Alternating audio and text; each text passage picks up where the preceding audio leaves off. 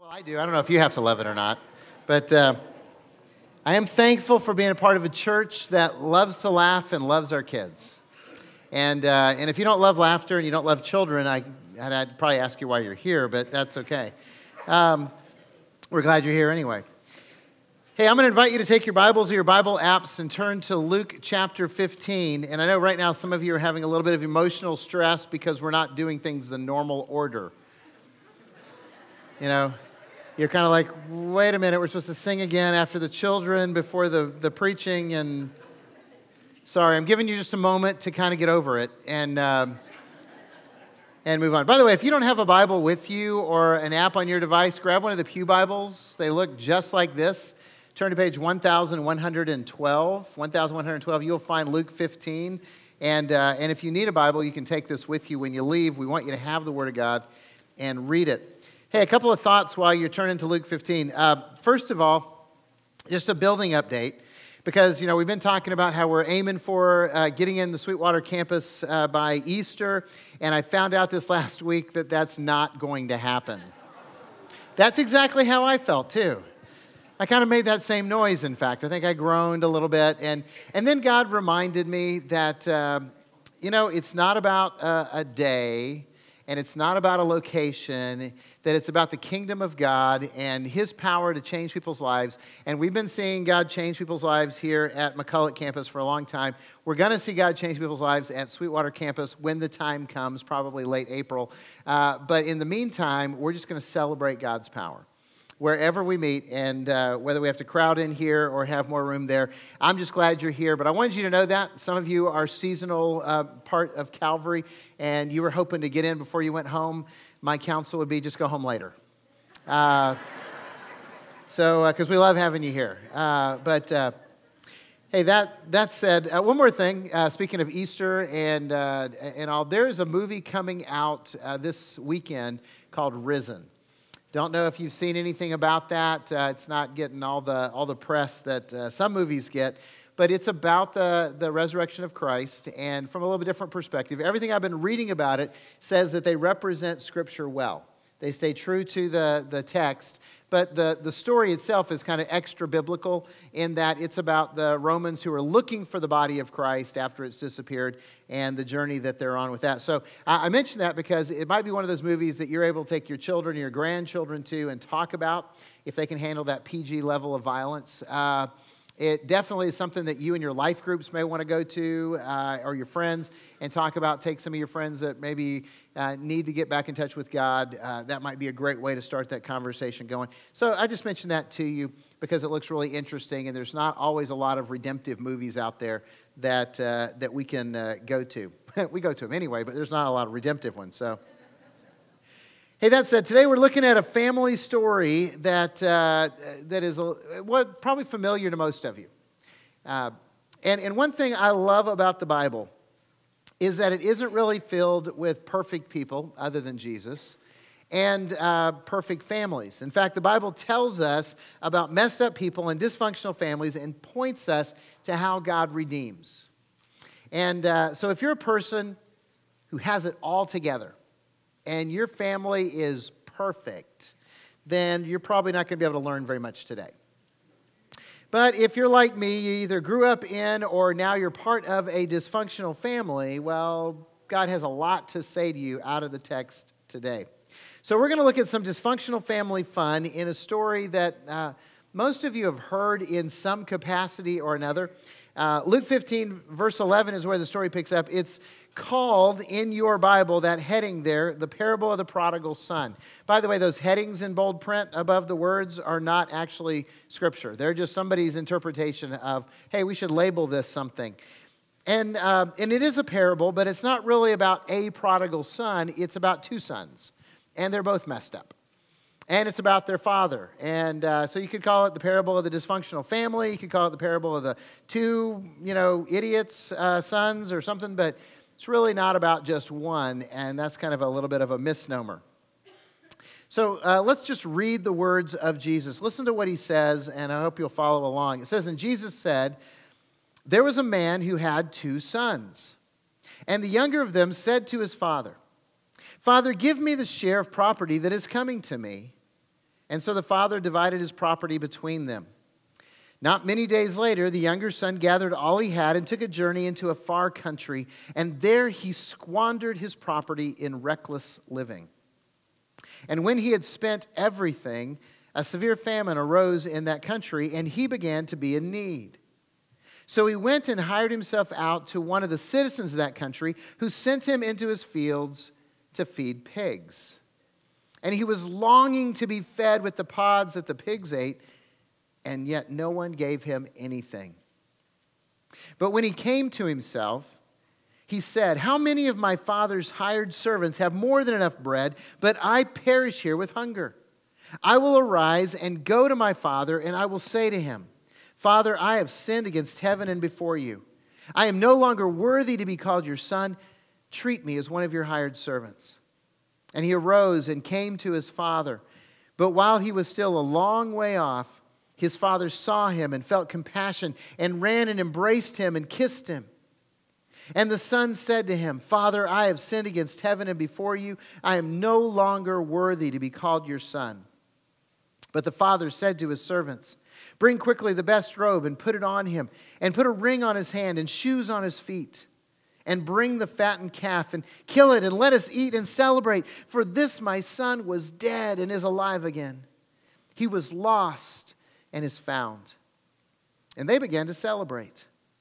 Now his older son was in the field, and as he came and drew near to the house, he heard music and dancing. And he called one of the servants and asked what these things meant. And he said to him, 'Your brother has come home, and your father has killed the fattened calf because he has received him back safe and sound.' But he was angry and refused to go in. So his father came out and entreated him. But he answered his father, 'Look, these many years I have served you, and I never disobeyed your command, yet you never gave me a young goat that I might celebrate with my friends. But when this son of yours came, who has devoured your property with prostitutes, you killed the fattened calf for him?' And the father said to him, 'Son, you were always with me, and all that is mine is yours. It was fitting to celebrate and be glad, for this your brother was dead and is alive. He was lost and is found.'" What a great story, isn't it? I mean, just an amazing story. And what I really hope is this week, as we talk about this today, you will begin to struggle with some of the things that we discussed today. That you and God will have a conversation about maybe who you relate to in this parable, about maybe some of the truths in this parable. Maybe you'll talk about them in your life group.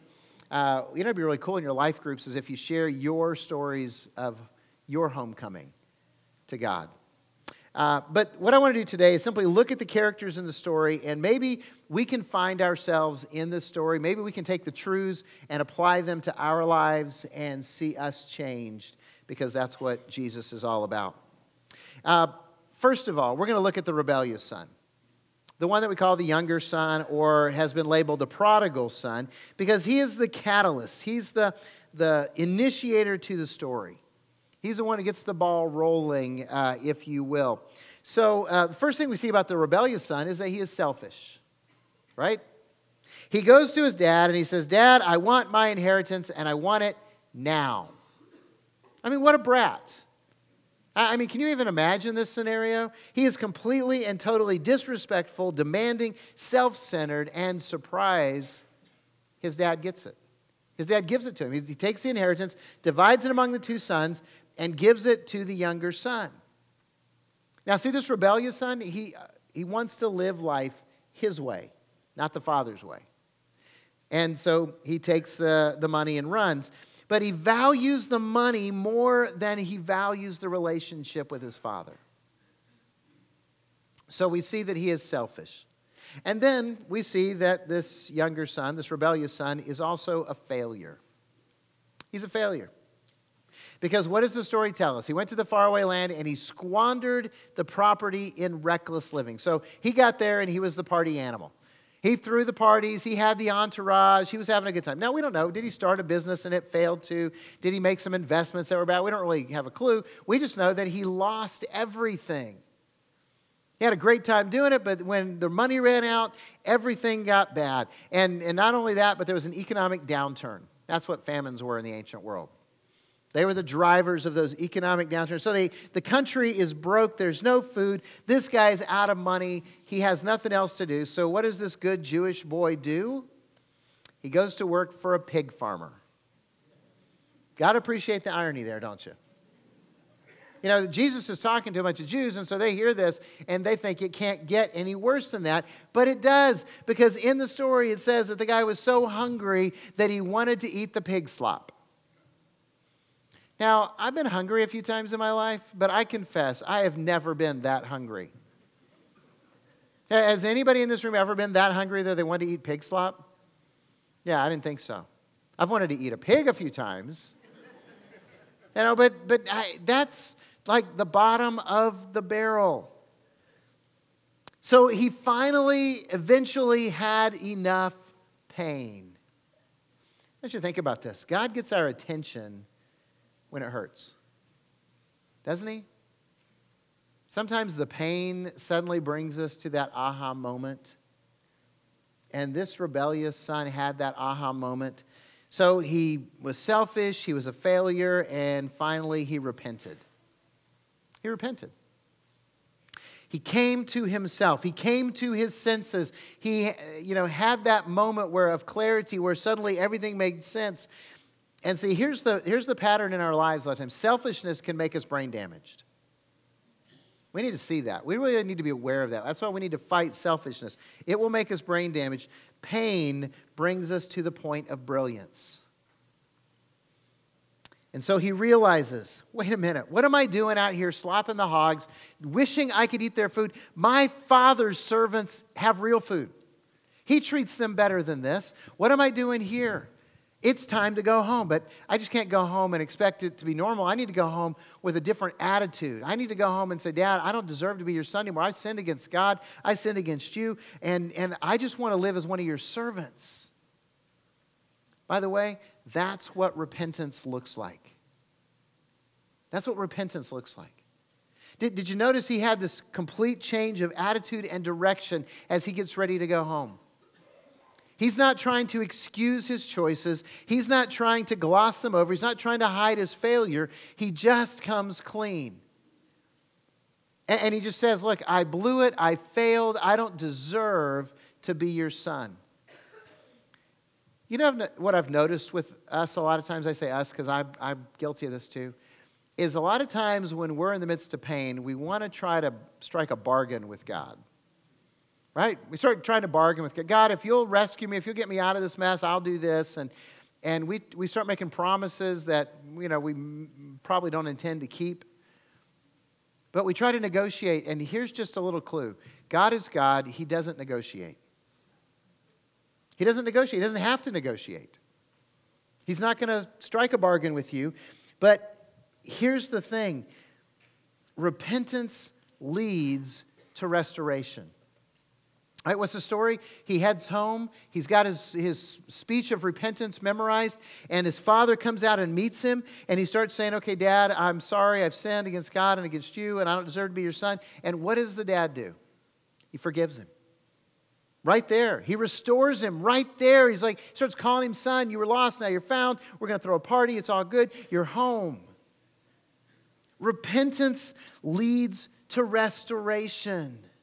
Not because we deserve it, but because God forgives us. That's amazing grace. That's why your path to victory is through repentance. It's by coming home and recognizing that you've been a failure and admitting that and stop trying to excuse it. Just own it and experience that grace of the Father as you come home.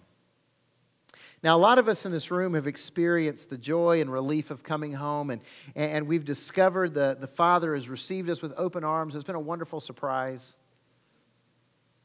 But I also think some of us have come home, and we've rehearsed the speech of repentance so well that we missed out on the restoration. I think there's some of us that come home, and we miss the whole part where the Father said, you're not a slave, you're my child. And you might come home with the attitude of being a servant, but I'm restoring you to the fullness of your position. And I think a lot of us are so wrapped up in our guilt and our shame of the failure that we forget that there's a party going on. And we're living as second-class citizens when we've been given a first-class ticket. And God has declared us children, and we're still living like we're servants. Just something to think about. See, that's the rebellious son. Selfish, a failure, and then he repents. Let's talk about the judgmental son. Now, you might have been thinking they'd have another name for him, like the older son or the good son or whatever, but really, when it boils down to, when you look at this one, he's just the judgmental son. Now, when you start off looking at him, it looks good because he's faithful. He's faithful. I mean, he really is. He tells you all about it, that he's the perfect son. I've stayed home. I've worked hard. I never ruined your reputation. I never wasted your resources. I didn't do any of this stuff. I was exactly what you wanted me to be. He's the good son. Does all the right things, all the right ways, and from his outward appearances, he really is the perfect boy. But not only is he faithful, but he's also angry. Did you catch that? Verse 28, but he was angry and refused to go in. Refused to join the celebration. He's angry. You ever wonder what he's angry at? I mean, he's angry at his brother coming home because his idiot brother should just stayed away, right? You took the inheritance, you wrecked Dad's reputation, you went away, and we were better off without you. But he's also angry at his dad for throwing a party. Isn't that what he says? How in the world can you throw a party for him? How can you kill the fattened calf for him? I mean, look what a loser he is. And he's angry at his dad for blessing his brother in the first place. Because he took our resources and wasted them on prostitutes. When you look at this brother, who is he really judging? Who's he judging? He's judging his dad, isn't he? He's judging his father. His father was too generous. His father was too forgiving. His father is too frivolous. And so he's not about to go into that party for his brother, that son of yours. Doesn't even call him his brother. That son of yours. He's just livid. Do you ever feel that life isn't fair? I mean, you play by the rules, and you keep your nose clean, and you're a good Christian, and yet other people who are less deserving get blessed. Does that ever get under your skin, irritate you a little bit? See, if it does, hey, somebody got the whole repentance confession thing down here. See, here's the thing. When we feel that way, just understand the Bible calls that envy. And it's rooted in our pride. Because we're actually looking at people thinking that we're better than them. More deserving than them.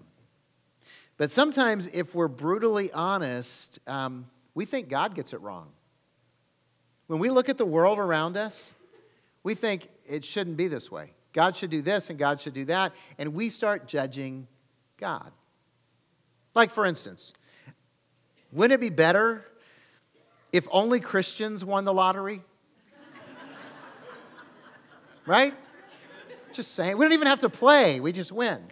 That'd be really cool, huh? Of course, if I was in charge, only pastors would win the lottery, but so I'm not in charge. Or wouldn't it be better if, like only terrorists got cancer?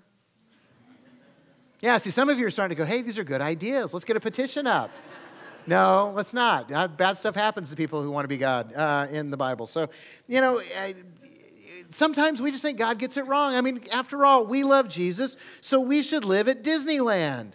While all those liars and cheats and lazy, good-for-nothing, unpatriotic, immoral, greedy people, they should just go to Gila Bend in the summertime. In the wintertime, they can go to Helena.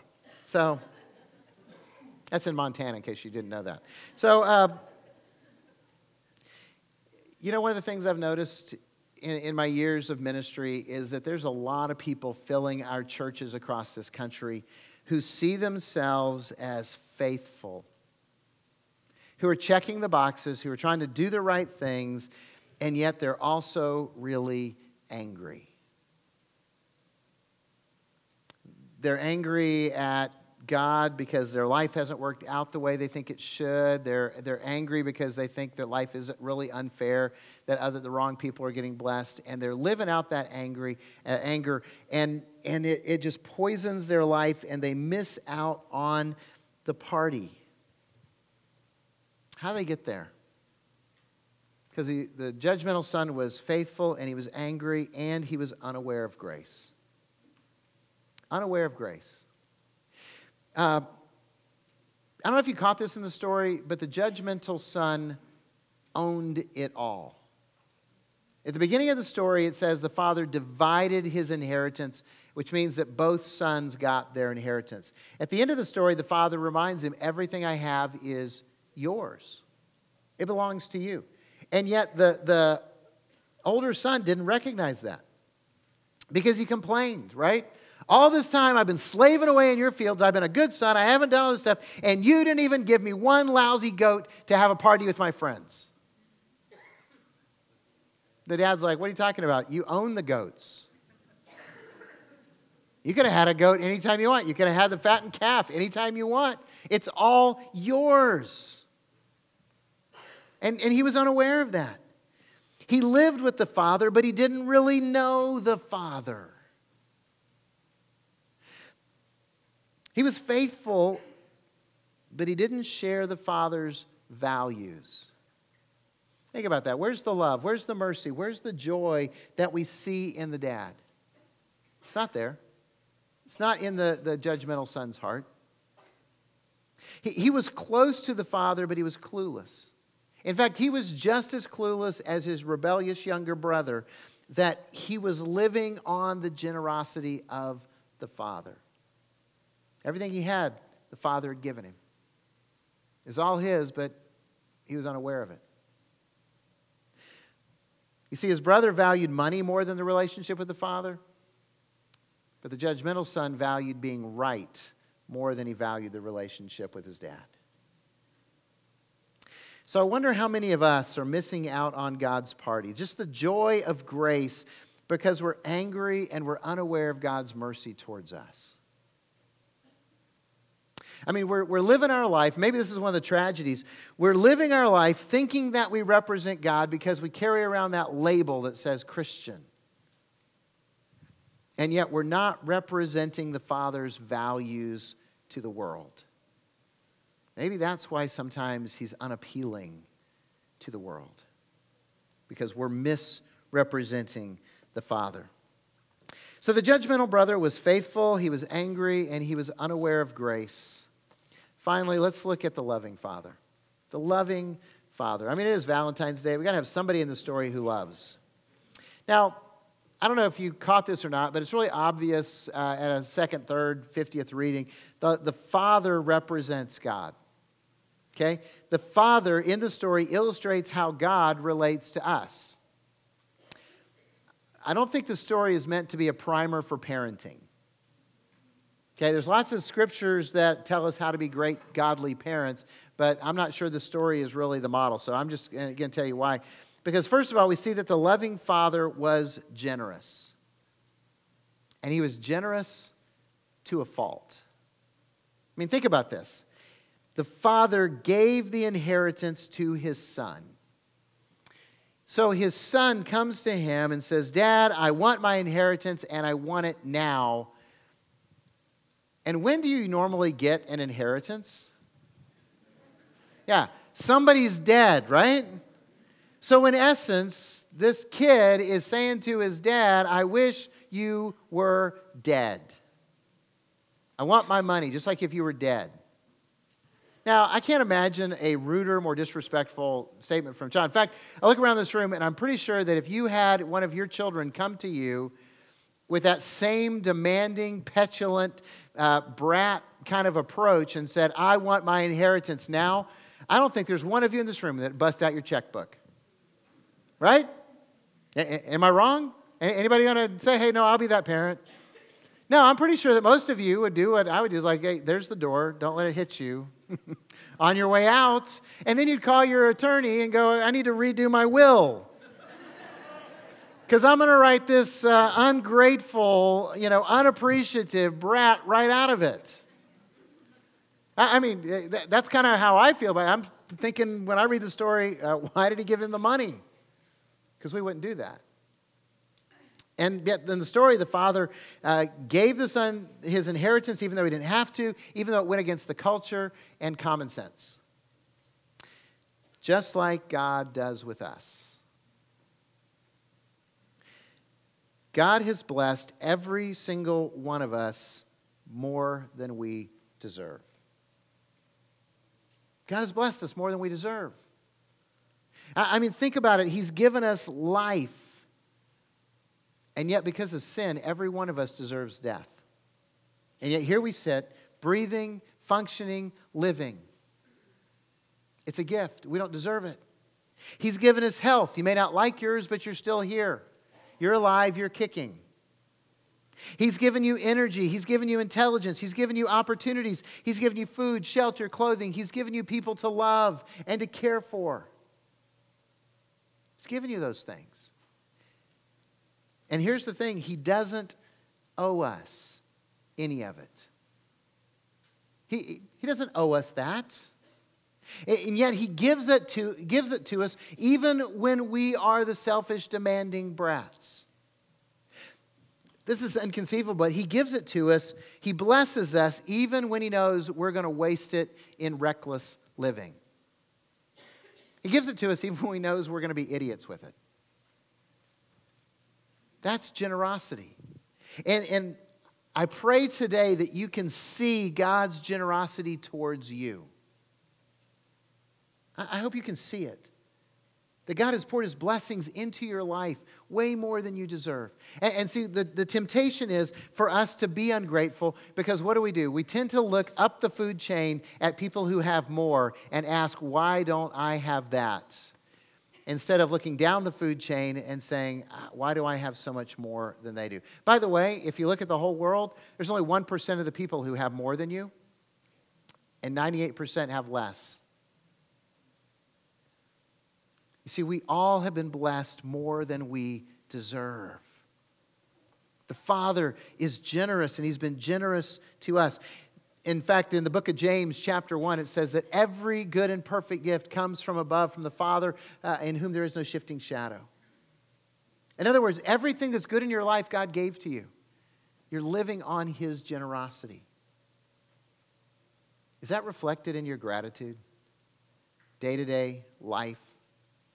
I really pray that you can see God's generosity towards you because the Father was generous and the Father was patient. He was patient. He was hopeful. He was waiting. He saw that his son coming home from a far distance and he ran out to him to greet him. He wanted his son to come home. Just like God does with us. God is patient toward us. God is patient toward me. I've been a follower of Jesus for about 44 years. And I am amazed at God's patience with me. God didn't give up on working in my life during my times of rebellion, defiance, or disobedience. God didn't disown me when I ran away from him or disregarded him or disrespected him. God didn't smash me like a bug when I deserved to be smashed. Instead, God has been patient, waiting for me to come home, whether that time is 5 minutes or 5 decades. God is patiently waiting for us to come home. So the Father is generous, and the Father is patient, and the Father is gracious. He ran to his son, his rebellious son, who had wasted his resources. And while the son was repenting, right? Father, I don't deserve to be your son. I sinned against God. I sinned against you. I just want to be your slave. What's he doing? He tells his servants, go bring the robe and put it on him. Put a ring on his finger. Put shoes on his feet. He hugs his son. He kisses his son, who smells like pig pen. He restores his son. Complete forgiveness, undeserved forgiveness, and yet he pours it out on him, and then he throws a party. We have to celebrate because my son who was lost is found. You know what that means? And I really hope you get this. No matter how you've wasted the Father's resources, no matter how rebellious or judgmental or selfish or arrogant you have been, grace is what you will get when you come home. Grace is waiting for you when you come home. Now, there's some of you that the pain of life has brought you to the brink of coming home. You're sitting here today and you're thinking, I want to come home, but I'm a little nervous about coming home because I'm not sure what I'm going to get. Because maybe you were like me growing up, where if I got in trouble at school, I was going to really pay double for it when I got home. If I got in trouble out in the community when I came home, I wasn't going to get a robe or a ring or shoes. I was going to get another article of clothing that holds your pants up. And some of you grew up in that same. So sometimes we're thinking, is God ticked at me? Is he angry at me? Is there going to be punishment and pain when I come home? No. The Father is waiting to embrace you, to restore you, to bless you, to throw a party celebrating the fact that you recognize who you are and who he is, and you come home.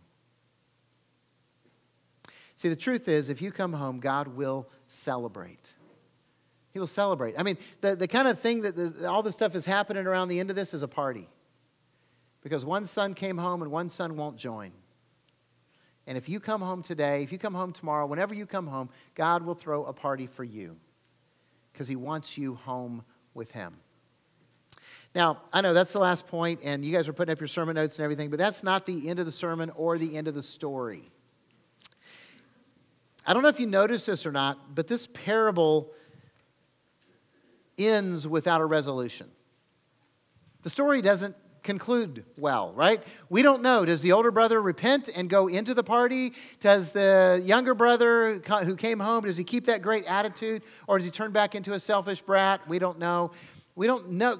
Jesus told the story, but he didn't put a bow on the end of it. They didn't all live happily ever after. We just don't know the conclusion. And I think Jesus did that on purpose for us. And we really wouldn't like it if our TV shows ended like this, would we? We want more resolution. Here's why.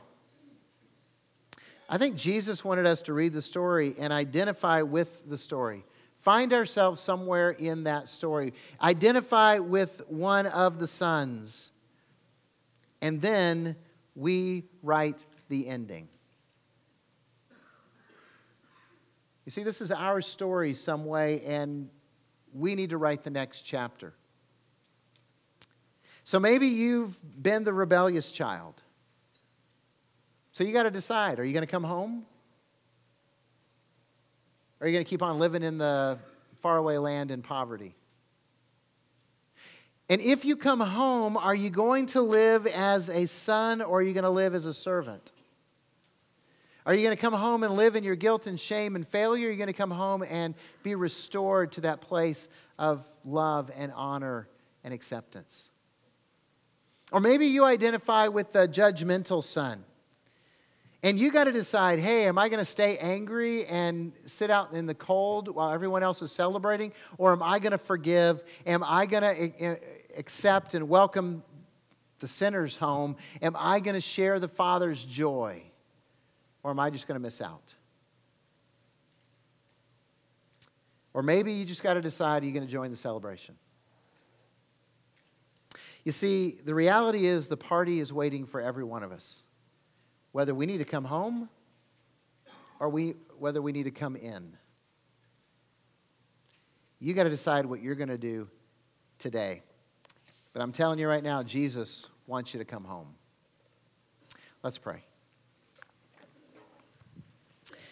Father, thank you for grace and mercy and love that is way beyond anything we deserve. You have loved us and demonstrated that love in your sacrifice for our sins. And Father, today I pray that your Spirit would move in this place and every person here would know that they are loved and valued by you. Regardless of what they've done or where they've been, that you want them to come home and you want to celebrate with them. So let your truth penetrate our lives and change us. We pray in Jesus' name. Amen.